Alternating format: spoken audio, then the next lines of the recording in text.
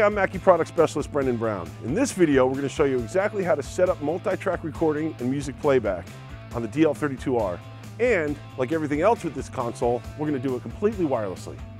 Having already hooked up our hard drive to the rear USB port of the DL32R, let's go ahead and access the recording screen. Name your project.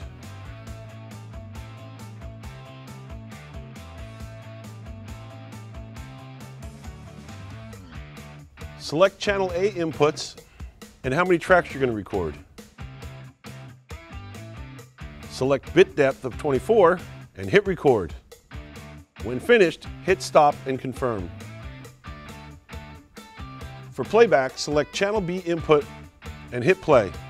You can fast forward, rewind, pause, or song skip all from the transport control. Again, completely wireless. Great for virtual sound check, live albums, songwriting, and cataloging. For straight playback, access the record screen and select a song and press play. These tracks will be sent directly to returns 1 through 4 on the channel strips. All my hands-on DL32R videos right here at Mackie.com.